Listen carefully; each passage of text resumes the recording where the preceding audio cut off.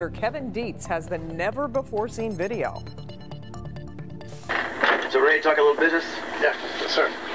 You're looking at FBI video of one of the biggest sting operations in Detroit public corruption history, Operation Backbone.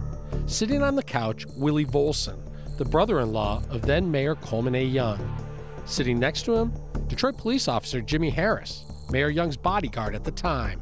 I got 3 Detroit police officers myself. That's Okay, all right. Okay. And these people have been with me. Okay, you can trust them. The two men are on a yacht in Miami. They think it belongs to this international drug dealer, Mike Diaz. It does not. It belongs to the FBI, and Diaz is really an undercover agent named Mike Castro. For a successful mission and a good escape and all that, 40, 50 grand. Diaz is offering the men $50,000 to put together a team of dirty cops to protect 100-kilo cocaine shipments from Miami to Detroit City Airport. So basically, we're businessmen. We're in the drug business. You can give us a heads up on any police that are in the area. Okay. Okay. Number one. Okay. And number two, so we don't get ripped off. Right. Officer Jimmy Harris and Willie Volson are all in. So we got a deal? Yeah. Operation Backbone was an effort on part of the FBI to identify law enforcement corruption. And it just took off like a snowball downhill. And here we are a year or two later. We got 12 police officers. Who was behind the sting? One man, white boy Rick Wershe. The FBI came to him in prison for help. He agreed, hoping it would help him get out early. Were you surprised, or did you know they would do it? They'd go for it?